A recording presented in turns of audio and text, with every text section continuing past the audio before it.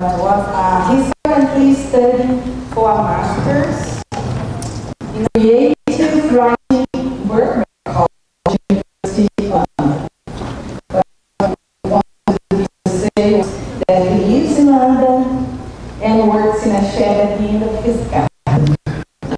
What about with his wife and 2 kids? Oh, yeah, it's all right. Yeah, do this again. Do it again. Yeah. So he lives in London with his wife and 2 cats. And 2 cats. Yeah. And works in a shed at the end of his garden. Thank you very much. One. Hello. Good evening.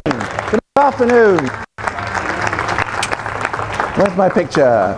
Hello. Yes, my name is Ken Wilson. Motivated.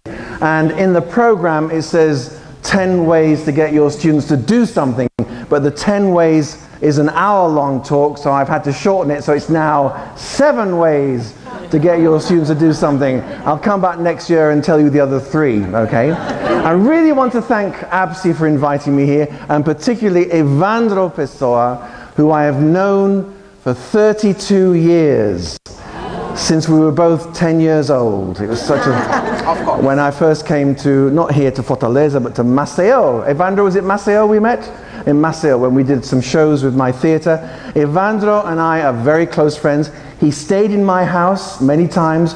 One time, he got ill. I had to dial 999 and bring the ambulance to take him to hospital because he had a very bad kidney stone. He was in terrible pain. And there's an expression you should know. If you get ill in England and you're lying in bed under a duvet and going, ow, ow, ow, which is what he was doing, the paramedic will say, are you decent? Are you decent? Which means, are you wearing any clothes underneath that duvet? Because I'm going to take the duvet off in a moment. And of course, he's a very decent man. So he said, yes. And they took, unfortunately, he was wearing some boxer shorts under the duvet.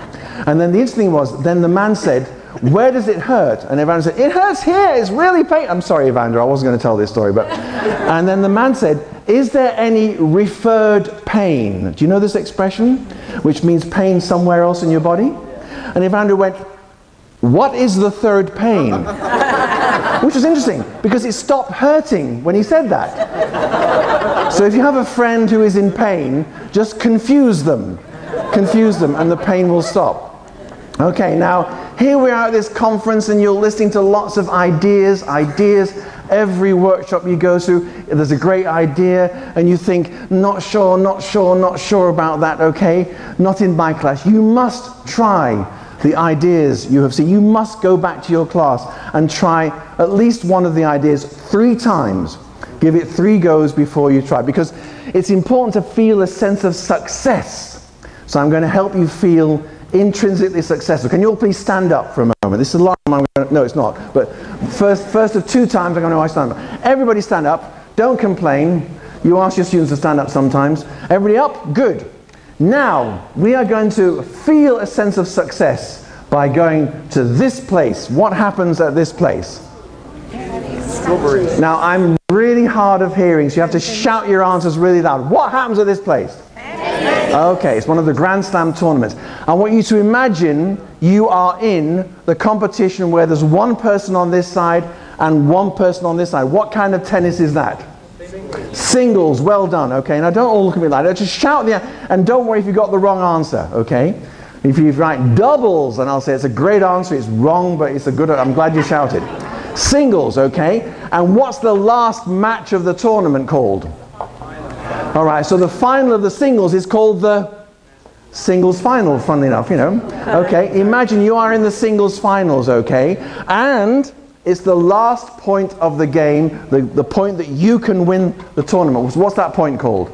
Well done, you're doing much better now. Just shout stuff out, it doesn't matter if it's wrong. Shout it in Portuguese if you want to, okay? Now, does anybody know who was the last Brazilian to win a singles title at Wimbledon? Anybody know? Here she is, your great hero. What's her name? Maria Bueno. Does anybody remember? No, because it's before you were born. When she won the singles title at Wimbledon? Have a guess, just shout any answer. 1952. Thank you for shouting the answer. And you're Brazilian, right? That's great. No, you're not. Where are you from? I'm English. Oh, bollocks. You see, this is the problem. The English do this. They shout stuff out all the time, you know, and they don't care. The English don't care if they're wrong. They really don't care. There's a funny thing about the British. They're a very strange, well, the English are a very strange race indeed. They like going to football matches and then having a fight. It's a very strange combination. But thank you very much for shouting out. 1952 is a bit early. Anyone try anything else? 58. 58, a great answer. Was that you, Roddy? No. No, it wasn't. Who was it? Steve. Well, you're kind of Brazilian. All right, okay. It was a bit later than 58. The first one was... It was actually 59, 60. I could be here all day with this, couldn't I? Unfortunately, remember, you're in the final of the singles. Your opponent is a bit stronger. If you're a woman, this is your opponent. Possibly the finest tennis player in the history of women's tennis, okay? If you're a man, this rather wonderful young man from Scotland. What are their names, please? And? Okay. Andy Murray. Andy Murray. So I'm going to have to put my microphone down for this part. I want you to get the ball in your hand. Get the ball in your hand, everybody. Come on, let me see the ball. And bounce it. Bounce it, okay? No, it's not volleyball. Come on. Yeah, look, it's like that. The ball's this big. It's this big. Bounce, catch. Bounce and catch. Don't. You can't catch it like this. Doesn't work. Now get your tennis racket. This may mean changing hands with the ball. I know, right. Bounce the ball. Are you ready? Okay. After 3, we're gonna serve for the match. Are you ready? Bounce, bounce, up and serve. White. Now we know why there've been no Brazilian winners since 1964. Look, you cannot win Wimbledon if you don't make a very loud noise when you serve. This noise is called a grunt. A grunt. Can we please practice our... Sorry, 1, 2, 3. That's not bad. Bit louder, come on. Get the ball, get the ball. Bounce it, bounce it. After 3, serve and grunt. Here we go. That's great. Unfortunately, that hit the net. That hit the net. You have a second serve. You can do it. You can do it. Bounce, bounce, bounce. Up and serve. And yes, congratulations. You are the Wimbledon champion.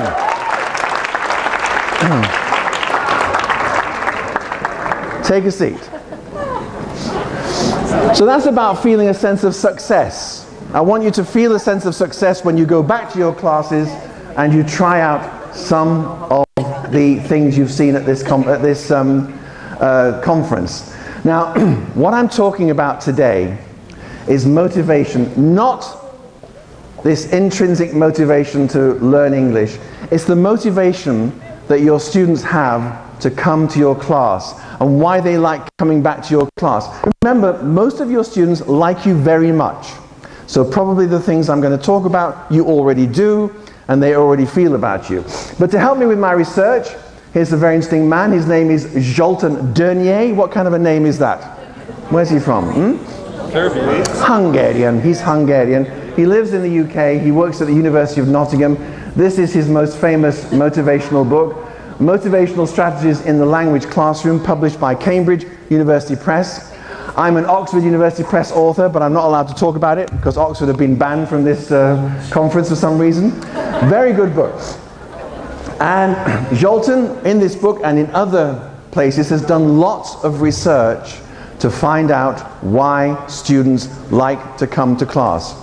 Okay, everybody quiet over there? Good. And he came up with 5 motivational factors, the reasons why your students like coming to class, not particularly why they want to learn English. You see the difference? Why do your students enjoy coming to your class? They're pretty obvious. The teacher has a good relationship with us. If you teach teenagers, they don't want to be your friend, but they want to think that when you walk in, you look as if you're happy to be in the classroom with them. So a smile helps, okay? She encourages to think for ourselves. She says, what do you think? What do you think? Lots of times, even with quite low-level students, she enjoys our progress and success. Do you still have paper homework? Paper homework? You give, right, good, that's excellent news. I think electronic homework is a bit crazy. But you know, when you give the homework back, you can say, well, that's better than last time. That's not very motivating. This is great, it's better than last time. Just the tone of your voice, that's the kind of thing they like. She creates a safe and supportive environment. Not too safe and supportive, they'll go to sleep. But you know, the idea is they feel safe in the classroom. And that's often about the lighting.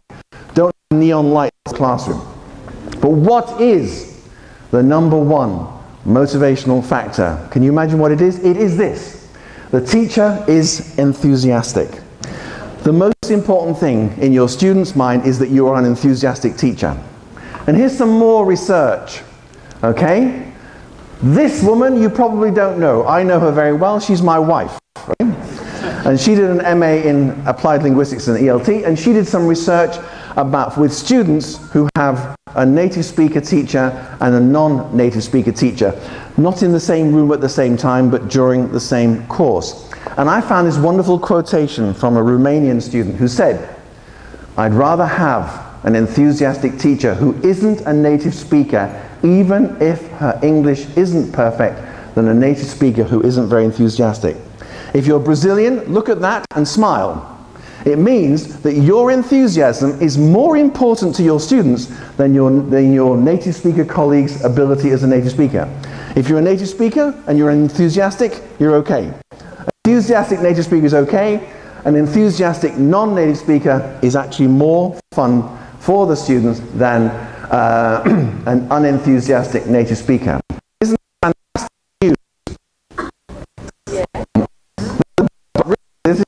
The only problem is that it means that we have to wake up in the morning going, "Yay, I'm an English teacher, aren't I lucky?" You know? Isn't it so exciting? I'm going to get up today and be enthusiastic from my first class at 7 o'clock in the morning to my last class at 10 o'clock at night. Not like that, is it? It's more like this. Do you know this painting? Yes. Yes. What's the name of the painting? Scream. I Scream. I Scream? The Scream. Who is the painter? Hmm? Edvard Munch. Edvard Munch. Well done. Where's he from? I did this talk or a similar talk. I used this picture in Korea, in South Korea, and I said he comes from a country beginning with N, and the teacher said Nigeria. I thought no, from Norway. I prefer this version of it. Okay, I think that's how most teachers feel in the morning, isn't it? Okay, so but how therefore can we combine some enthusiasm with ways in which we can encourage the students to match our enthusiasm for our classes? Well, that's what I'm going to look at. I'm going to look at, oh no, I'm not going to look at 10, am I? I'm going to look at 7 motivational strategies that might just work. So for the next few minutes, I'd like you to be my class. You're a big class, but I can do big classes, and you'll be good students for me as well. So the first strategy I think is really, really important to keep you interested in class is to make them curious, okay? In a moment, I'm going to show you a photograph. Now, when a teacher holds up a picture in front of class, the class knows what comes next. "What's he doing?" says the teacher. And the students go, "You can see for yourself. Look, it's there. You know, you don't have to ask." It is the dumbest question in the world. What is he doing? To hold a picture, you know, and to answer it yourself. Think about it. If you can answer the question yourself, don't ask it. Think of a better question. You know, what's he going to do? That's better. What's he just done? But in this case, I want you to forget all those dumb comprehension questions and just do one thing. What is your first initial reaction to this picture? And whatever you say is right. Whatever your first reaction is the correct reaction, because it's you. It's how you feel about the picture. Look at the picture, recognize your initial reaction, and then tell your neighbor what your initial reaction is. Here's the picture.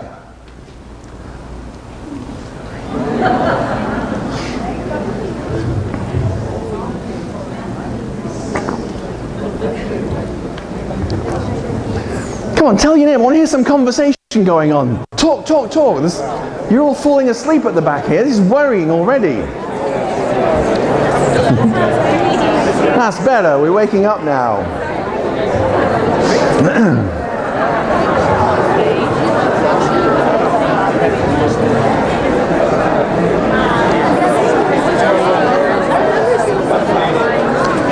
Okay, what was your first reaction? Silly. Silly. I like that. That's good. What's your first reaction? Hello, welcome. What's your first reaction? That's a facial reaction. She's going like that, but I need a word to go with that. It's difficult. Difficult to say. Okay, I'll come back. I'll come back in 2 minutes. What's your first reaction? He's really hungry. He's really hungry. I like that. What's yours? It's painful. Painful. That's very thoughtful. That's very caring. That shows why you're a teacher. Teachers often say that. It looks very painful. Would you like to find out something about this guy? We can do something else if you like, okay? You know? Or you can go to sleep, whatever you prefer. I'll show you some information. His name is Michel Lotito. He was born in 1950 in Grenoble. Anybody know where Grenoble is? It's in France. Well done. He's known as Monsieur Mange-Tout. Anybody speak enough French to know what it means? It's everything, okay? He eats metal and glass. What? He can eat a bicycle in what? He can eat a bicycle in 6 days. Whoop! Would you like to find out more about this guy? Are all your students this quiet? Come on. I did this talk in Mexico a month ago. They went, yeah, really loudly. You don't want to be badly compared to Mexicans, do you? Okay. Do you want to find more about this guy? Okay. So first, I'm going to give you some pre-reading questions to discuss with your partners. What do you think is the easiest part of your bicycle eat? And what's the most difficult? Talk to each other. Talk to each other. Decide. Oh, and here are the words. Here are the words. Handlebars, frame, seat, wheel, tire, spokes, pedals, chain.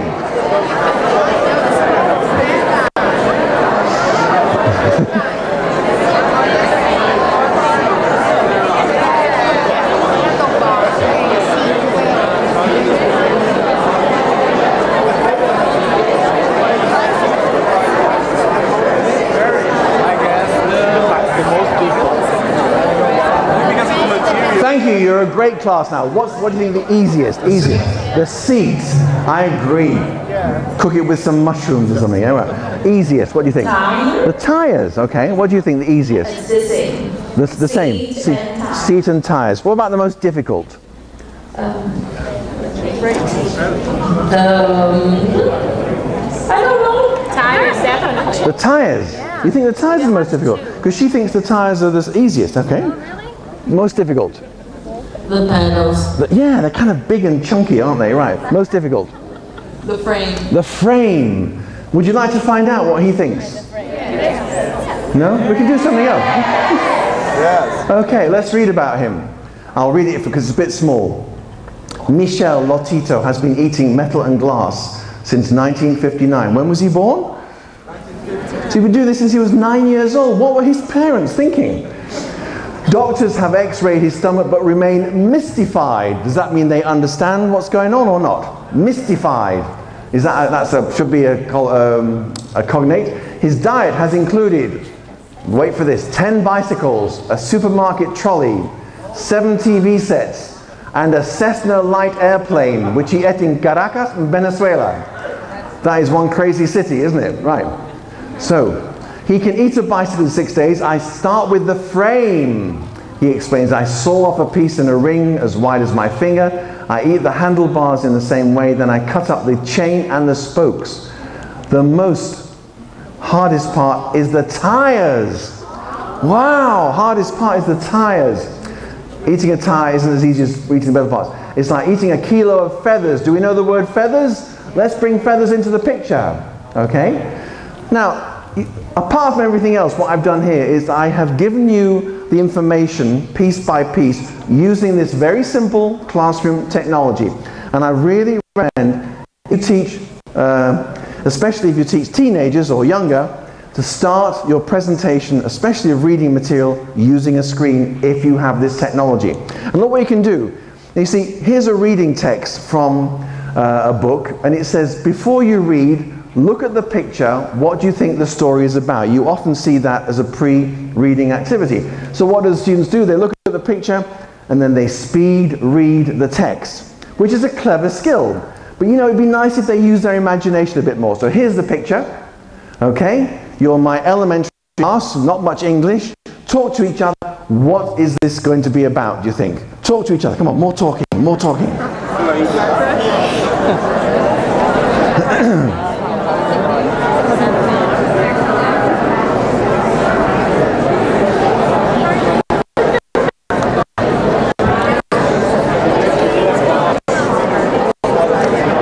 Now you're a wonderful class now, but I'm stopping you on the time.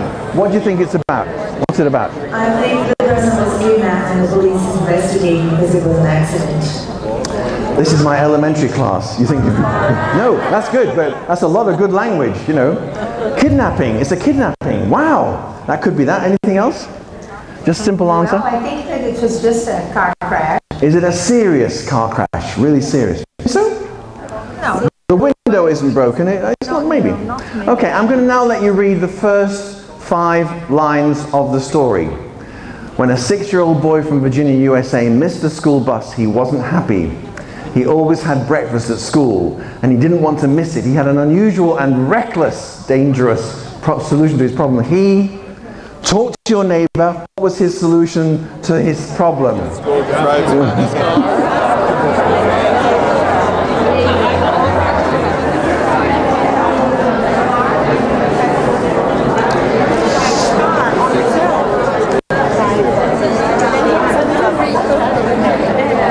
What was his solution?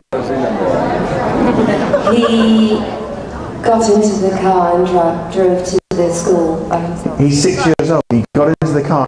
You think he got in the car and drove to the school? You're absolutely right. Well done. And would you like to read the story? Say my 14 class. Want to read this? Open your book. Where's the words? You know, they get this kind of thing about screens. It's in the book. What's the book? Oh, this thing here, right. And they open the book. You see how that works? Start with the screen and then continue with the book. Good idea. Okay, we'll move. Oh, that's my book, Smart Choice, but it's an Oxford University book, and I'm not allowed to talk about it. Stop it, bad boy. And also it's American English, so you can't use it at Cultura Inglesa. But it's a fantastic book, even though I say so myself. Right. Second one. Challenge them. This is the last time I'm going to ask you. Can you all please stand up just one more time? Okay, stand up. Everybody stand up. Everybody stand up, unless you have a wooden... Come on, everybody up. Come on, boys and girls. And now, can you get into teams of 5? Teams of 5. This is not the same as yesterday's activity, I promise. Teams of 5. If there's more, it's okay. It's okay. No, it's okay. You can stay with them. It's okay. Okay. Give yourself numbers 1, 2, 3, 5. Give yourself number 1, 2, 4, 5.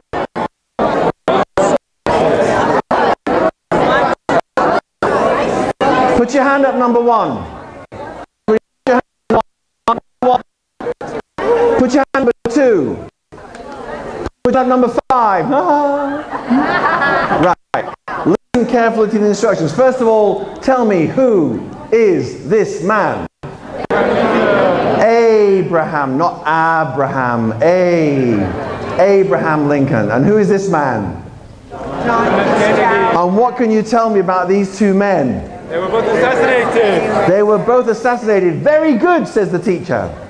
That's not very good. Assassination is not very good. Have you noticed you do that? Yeah, 1,000 people were killed in the earthquake. Excellent. You know, that's a ridiculous thing to say, to 1,000 people were killed in the earthquake. It's a terrible thing, even if the sentence is correct. When I worked in Spain, in the south of Spain, my students would never use the past tense unless I hit them with a stick. I had to hit them with a stick to make them use the past tense. On a Monday morning, I said to Juan, where were you on Friday? He said, I go to my grandmother's funeral. I said, go? He said, I went to my grandmother's funeral. I said, very good. Oh, your grandmother died. Sorry. Oh, I'm sorry. Stupid. You know, you put in language first. They're real people with real lives. Be careful. Be careful when you say very good in a situation like that. Okay, now this is what's going to happen. I'm going to show you, as you may know, there are some very unusual similarities about the lives and deaths of these 2 men. I'm going to show you 10 facts. First 5 and then another 5, 6 to 10. So number 1, you just read number 1 and number 6 on the second slide. Does that make sense? If you're number 1, you read number 1 and number 6. Number 2 and 7. Number 4 and not 8. That's mathematics. 4 and 9. 5 and 10, 3 and 8. Are you ready? The thing is, I'm only going to give you 7 seconds to read it. Okay? So try and remember as much as you can. Here's the first 5, 7, 6, 5, 4, 3, 2, 1, 0. Gone. Complain, make a noise. Teacher, that's terrible. I'm sorry, you were too slow. Here's the next 6. Come on. 7, 6, 5, 4, 3, 2, 1, 0. Okay? Complain more. More time. Do you want more time? 5 seconds. Here we go. 5, 4, 3, 2, 1, 0. And here we go. 5, 4, 3, 2, 1, 0. Tell the people in your group what you've learned. Tell the people in your group what you learned.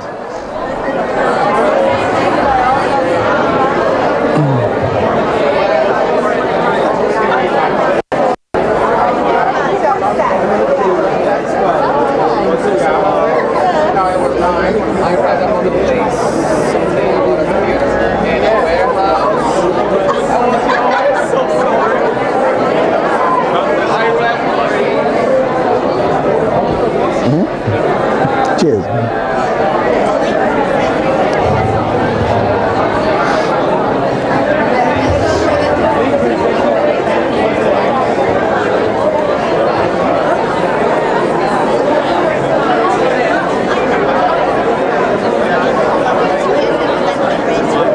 You're doing really well. We're running out of time, so here is all the information.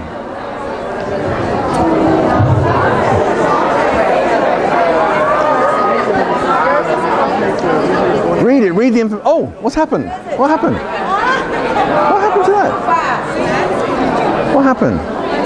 Oh. There it is.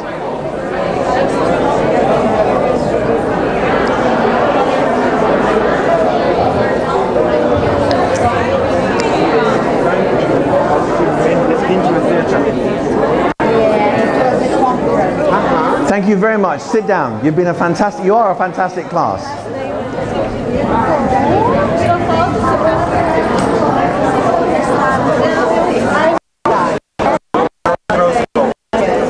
Let's have a moment of silence. In Brazil, impossible. You're a wonderful class. Thank you very much. And I'm sorry to stop you doing these things. That was really interesting. What was fascinating then was that you were all reading that and you were talking and nobody was listening to anybody. But it was fascinating. Oh my God, look at that. Blah, blah, blah, blah, blah, blah, blah, blah, blah. That's just the way Brazilians are. It's good. Every Latin country is the same. I do this in Japan, which is fine. It's their way of doing things. People do things differently. But it's so fascinating. Shush, oi, Israel. Quiet, dear boy.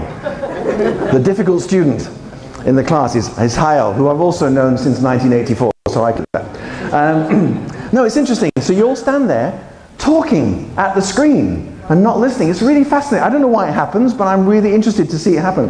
But what I like best about it is the fact that you're interested and curious to find out, why did I do that? Why did I make it so difficult? Because it's Friday afternoon and frankly you look a bit tired. But you're not really tired. You just, I've had enough of sitting down and reading and stuff, you know. I need to do something different. And standing up, getting off seat is a key part of that. Now don't worry, the rest of the talk is more of a talk. So no running around, no standing up. I think that's true. Right. Number 3, teach unplugged. I'm looking for ways to make your students feel more engaged in the class.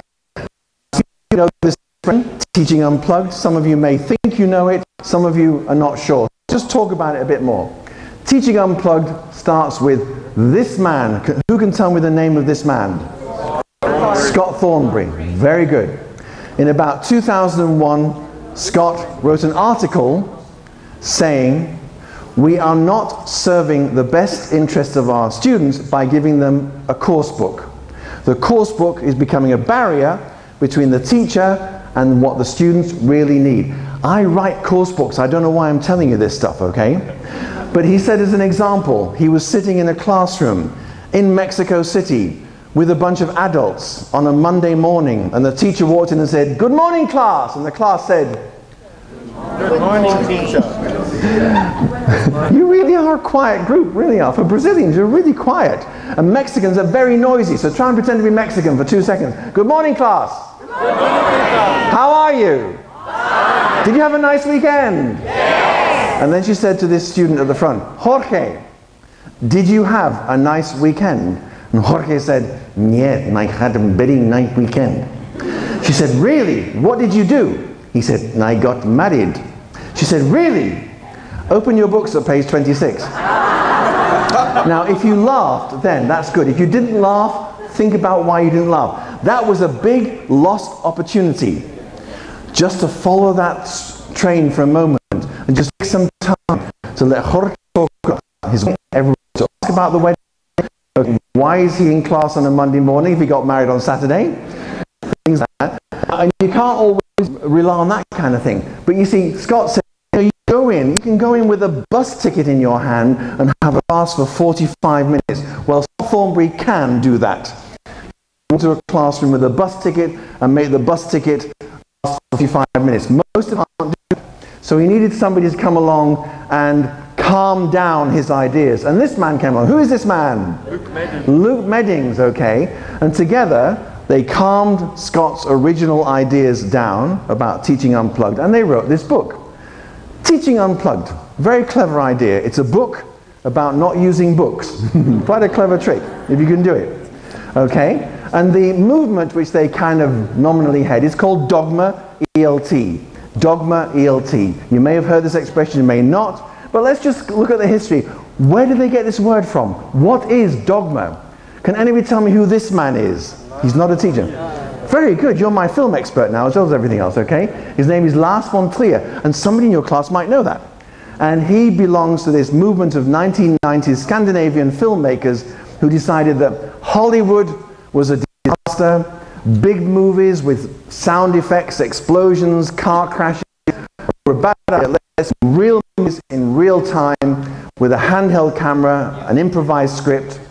In fact, the most famous film he directed was called Melancholia, which actually cost $10 million to make, so it wasn't quite as simple as you suggest. But that's Dogma film business. What is Dogma ELT? Well, there are three basic principles behind the Teaching Unplugged idea, and they are these. That it's materials light. You don't walk in and say, "Good morning, class, open your books." You start without materials. You start with a conversation, not just what did you do. You invent some conversations that you think will help the students in front of you improve their language. And this is the most important part. You deal with emergent language.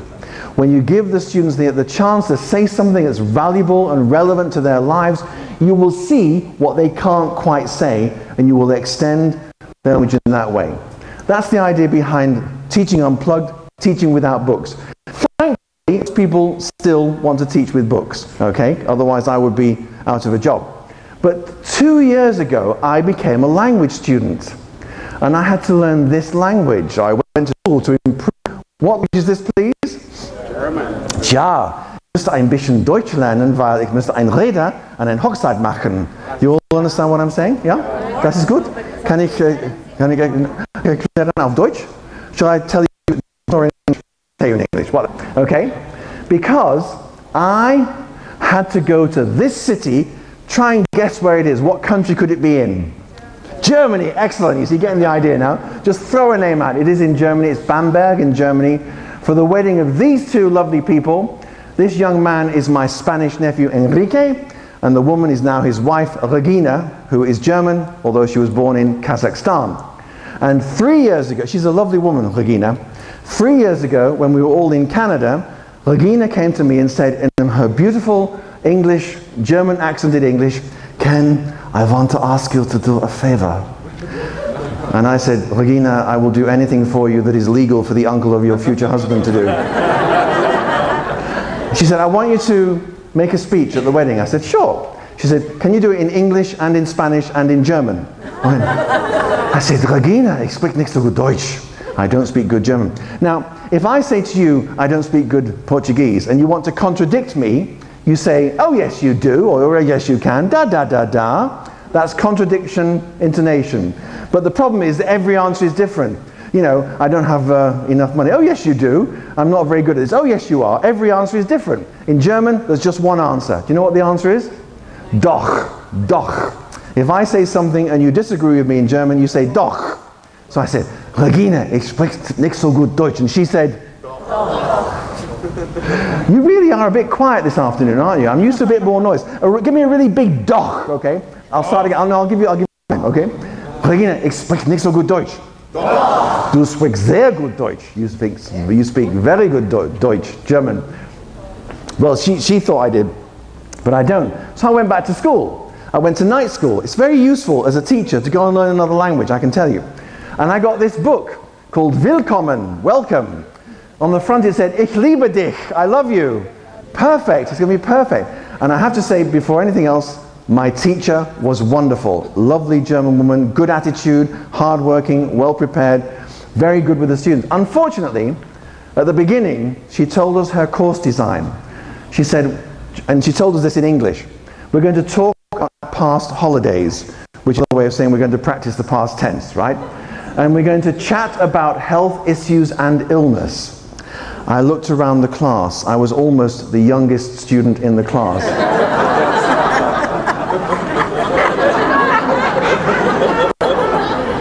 I thought, I can't wait to talk about health issues and illness with that 85-year-old woman over there. Du hast was?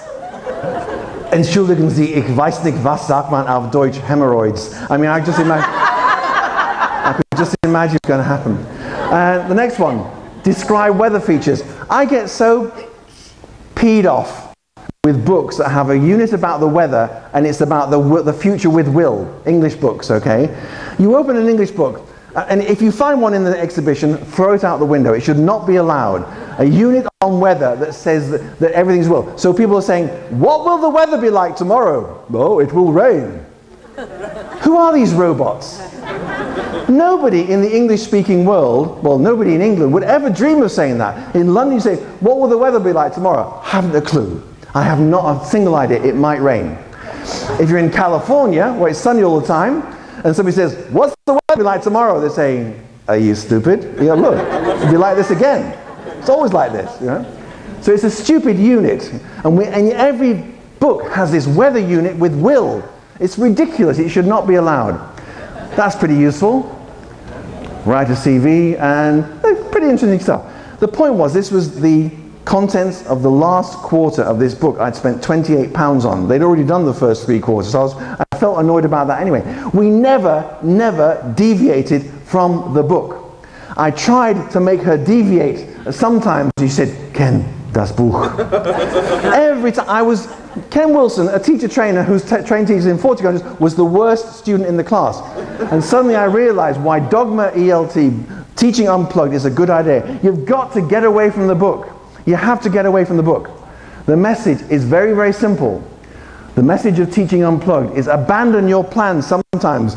Jorge got married at the weekend. Okay, that doesn't with 14-year-old students, but something like that could happen. Okay, follow the trail. See what happens occasionally. That's why it's important. Just forget the book sometimes. And that will engage your students more. The book can be a very passive thing. Find a way to connect with your students in a different way. All right, moving quickly on. Right, we always tell teachers, you must let your students use their imagination. And because, you know, we spoon feed stuff. We give students so much. We spoon feed is the expression. We give them so much information. Okay, and teachers quite rightly said, sorry, students have fantastic imagination in their own language, but they have problems being imaginative, being creative in English. That's fair enough, a perfectly fair comment. Well, just let's find a way to make the activity work for lower level students. I'm going to show you a story called Doctors and Nurses, okay? Here's the story. At the hospital near where I live, all the doctors are women and all the nurses are men. Ooh, interesting hospital. When new patients arrive at the hospital, they always call the doctors nurses, which makes the doctors feel quite annoyed. And they also call the nurses doctors, which makes the nurses feel quite pleased. You get the picture? A woman in a hospital must be a nurse, okay? One day at the hospital, a patient, a man, approached the doctor. Excuse me, nurse, said the patient, when can I see the doctor? Listen, said the doctor, I'm a doctor, and the man over there that you think is a doctor is actually a student nurse. Oh, sorry, said the patient. The last time I came to this hospital, that nurse said that you were a nurse. Well, I'm not, said the doctor. I'm a doctor, not a nurse. Once again, sorry about that, said the patient. By the way, what's your name? Nurse, said the doctor. Doctor Nurse. Well, there's the problem. Okay? Typical piece of, amusing you find in an elementary ELT book. But let's look at the first paragraph again. It's all narrative and no description. So quite some time ago now, I started saying to students, I'm going to ask you some questions about this text, but the answers are not in the text. The answers are not in the text. The answers are in your mind. It takes students a little while. I did it once in Budapest, Hungary, my second mention of Hungary. Is anybody here Hungarian? Anybody here been to Hungary? It's a fabulous country. It's a wonderful country, Hungary. Very, very bright people. 10 million people. They have had 22 Nobel Prize winners in history. Hungarians and Americans. Very, very sharp people. Very difficult to teach. And they speak English in a very interesting way. They go, hello, my name is Gabor, how are you? They start very high and finish very low. Also in Hungarian, teljesen kávat kérek szépen, which means, can I have a white coffee? That's all I know in Hungarian. And they speak like this all the time. So I was teaching these 16-year-olds, and I said, right, we've got the piece in front. I'm going to ask you some questions, and you must answer from your own experience. At the hospital near where I live. Where is the hospital? This boy said, near where I live. So near where you live? Near where you live. No, it isn't. He said, I don't know. I said, well, I don't know either. And he said, if you don't know, how can I know? So come on. It's in the English-speaking world somewhere. So let's try with you. And they couldn't get the idea to sound. But I said, it's just your story. Let's imagine it's in the English-speaking world. Where is the hospital? Where's the hospital? I don't know.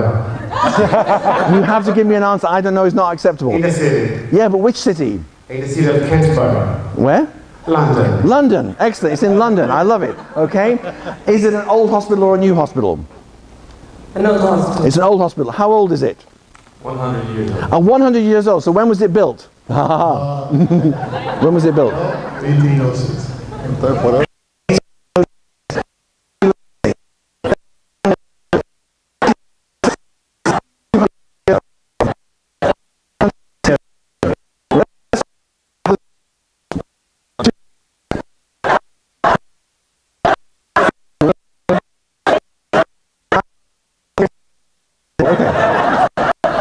Okay. How many beds are there in the hospital? 247 and a half. 247. Half. They're building the beds. How many teachers? Teachers, doctors. 20. And how many nurses? 21. Wait. I bet they have fun at their parties. Right. Okay.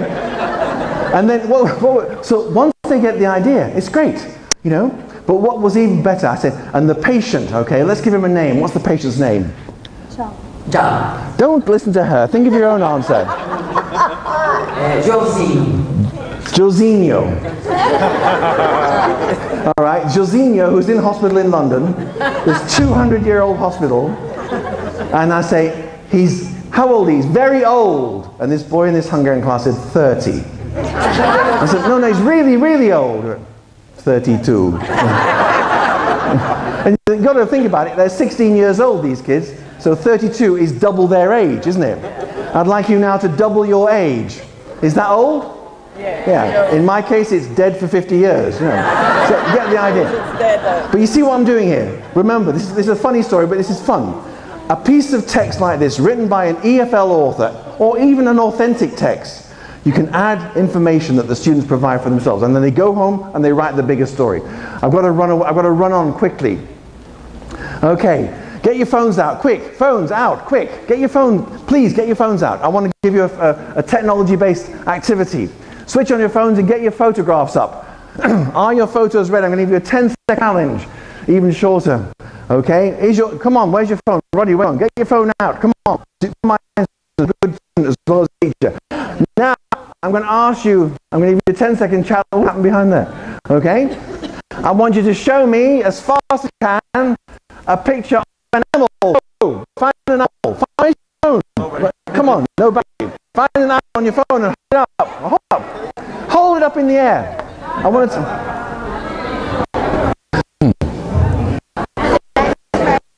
Come on, I want to see. I want to phones up. Find an animal. Come on, hold it up. All right, I want to see you hold it up. There's not people there holding it. There's more people on this. This is perfect. Okay. Hold your phones up so I can see animals. Come on, front as well. They're all at the back. They're waiting for you. Don't take on passport. Hold it up anyway. Right, now hold up again. Last time. Woo! That's fancy. Perfect. Perfect. You just need to right. Okay. Now I'm going a bit fast now, but forget that one. I will do that one more time. No, don't worry. But this one, show. Oh shit! Sorry. I've got 5 minutes. Hurry up. I'm going to hurry up. I'm sorry because you only give me 5 minutes. What's happened? Oh, do something unexpected. Morning class today. We're going to do mathematics. We're going to have math class. Do you like? Yeah. Your students do. They prefer maths to English. No. Now, I'm going to show you a little puzzle. If you know the answer, please fair. Don't shout the answer. And when I ask you to do some mental arithmetic, where's my mental arithmetic sign? Okay. But don't say any answers and don't share your answers with your friends. Okay. Mental arithmetic based on the following. Think of a number between 2 and 9. Don't say the number, just think of the number between 2 and 9. Have you won that? Yes. Excellent.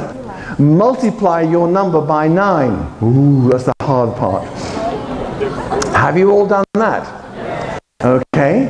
Add the 2 digits of your number together. Add them. Don't multiply. Add the 2 digits of your number together.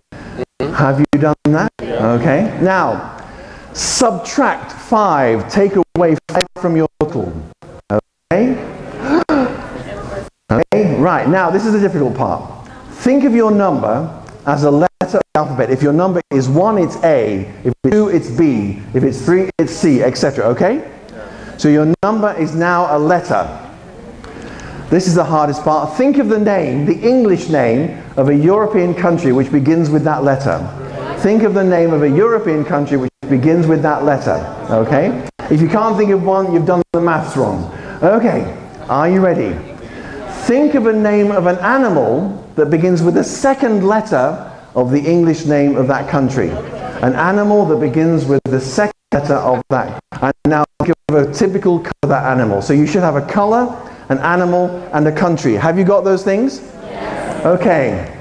Are you thinking of a grey elephant in Denmark? Woo! Fantastic. Give me a round of applause for that. That's really brilliant.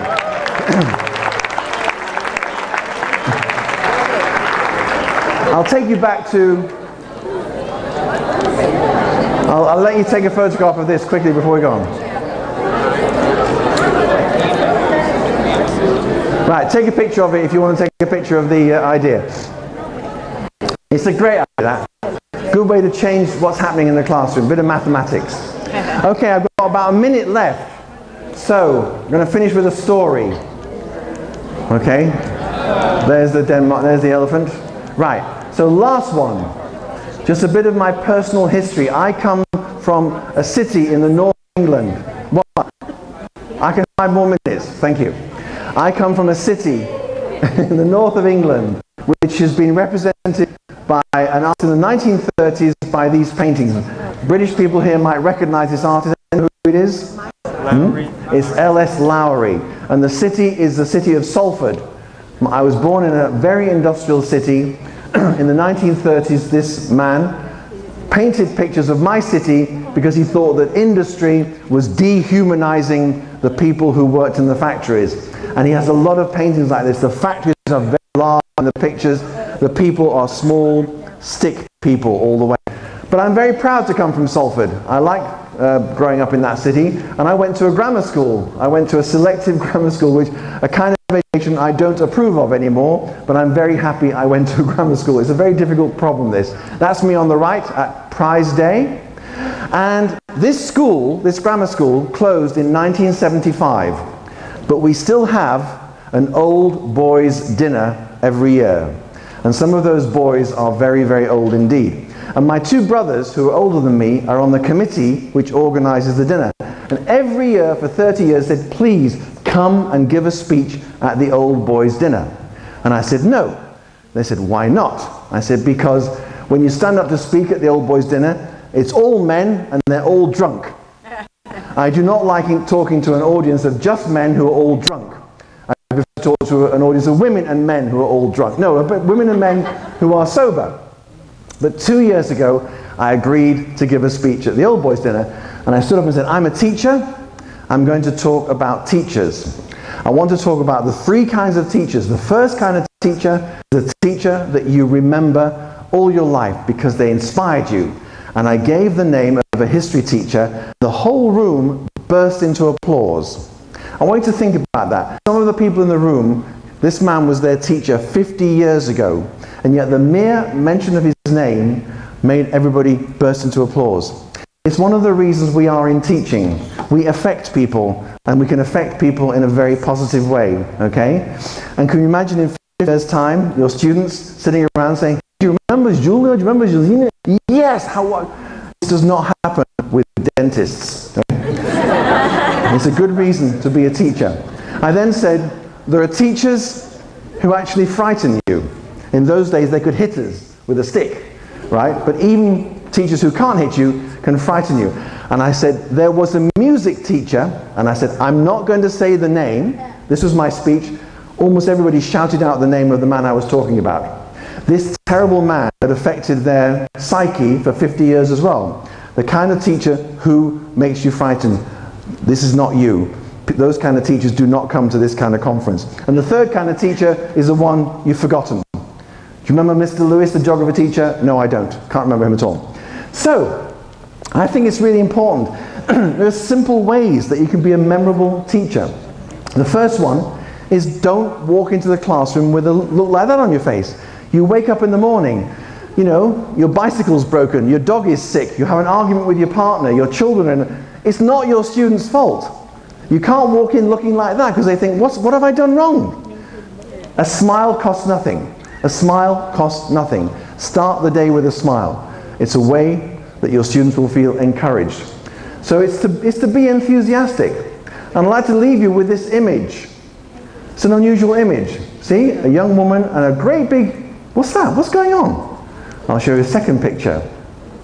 This woman here, her name is Van, and she is an artist, and she works on a book that I'm currently writing for Vietnamese primary schools. She's a very, very nice artist, and she's actually 42 years old.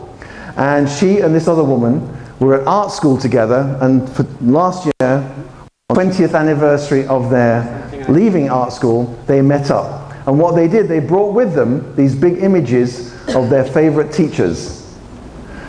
They sat around in a cafe talking about their favorite teachers with these big images sitting on the table. I think that says something incredible about the power of being a teacher and how people can really, really be affected by you and enjoy your company. And it works backwards as well. There's a backwash. If you're nice to your students, they're nice to you. It makes your life easy.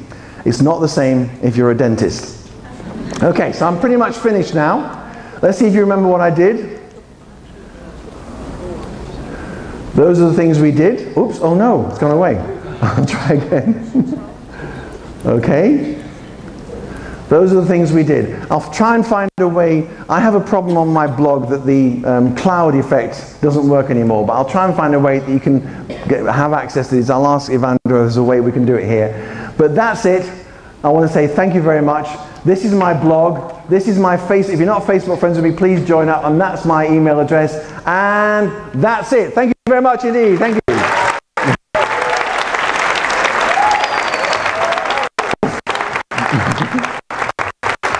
Right. Thank you very much. I have a great time here in the name of Katja Alvis Meyer. Yeah, you should.